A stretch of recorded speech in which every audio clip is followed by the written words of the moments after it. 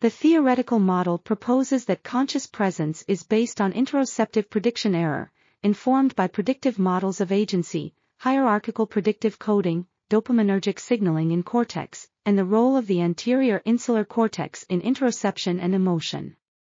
The model associates presence with successful top-down predictions of informative interoceptive signals evoked by autonomic control signals and visceral responses to afferent sensory signals, connecting it to agency by allowing predicted interoceptive signals to depend on whether afferent sensory signals are self-generated or externally caused.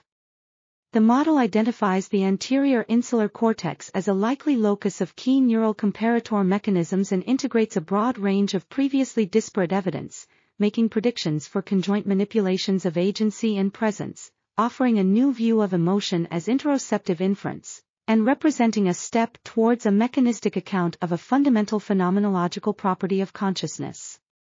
This article was authored by Anil K. Seth, Keisuke eSuzuki, and others. We are RTCLTV, links in the description below.